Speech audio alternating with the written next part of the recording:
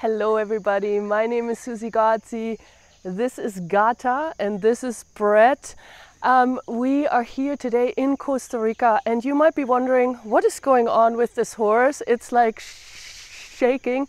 Well, in Costa Rica you get very heavy rains and last night was one of those, and so she is still a little bit cold this morning.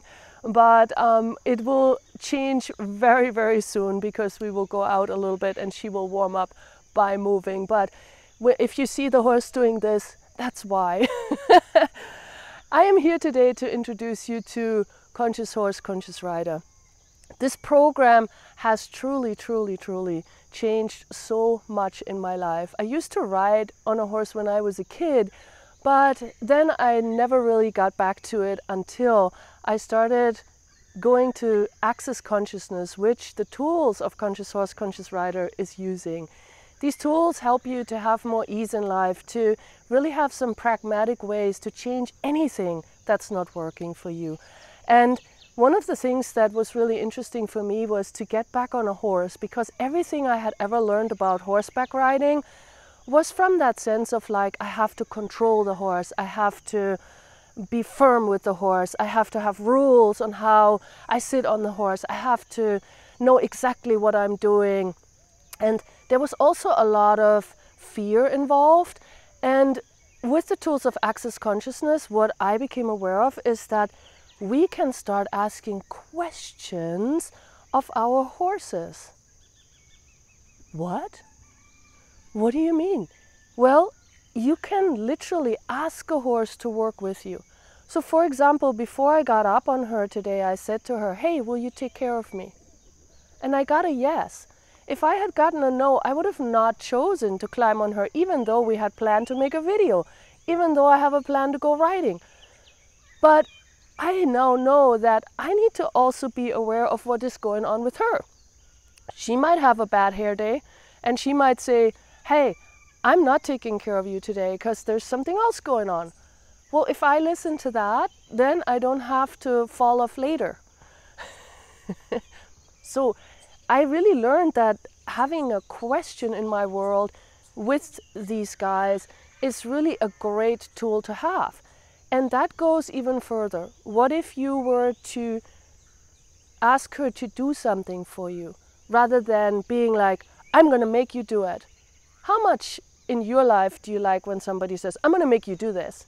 Or if somebody asks you nicely, hey, would you do this for me? So it's a very similar way, but we are including the horses in this class. This class is really about you having more of a sense of what is going on in this relationship with each other. What is it that we can have with each other that's different? So the people that show up for these classes are not all riders. Some people are afraid of horses. Some people that come have Olympic riding skills. It doesn't matter where you are at with all of this.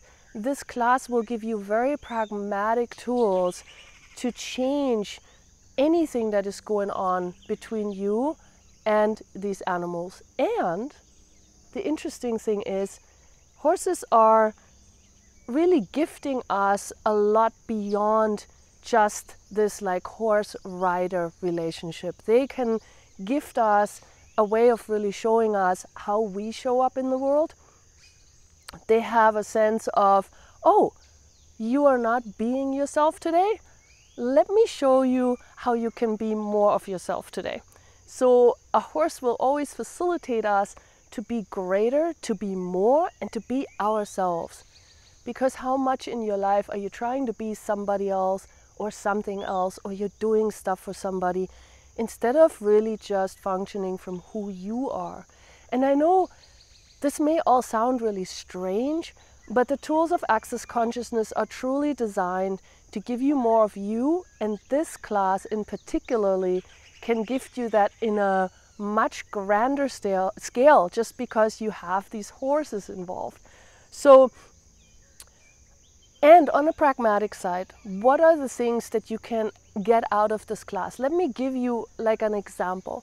For example, we teach people that are sitting on horses to pull energy from the ground, So I'm going to do this right now more dynamically, okay? I'm going to pull energy from the ground through her feet, through my body, and out the top of my head. So by pulling more and more and more energy, what I do is I give her more of a connection to the earth. I give myself more of a connection to her, and we both have an easier way of riding.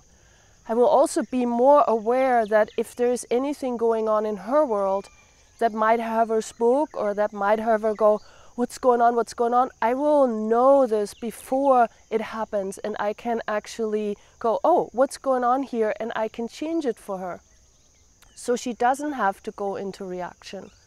So this is one of the tools you can use today. You don't even ever have to come to a class, but if you ride, please use this tool.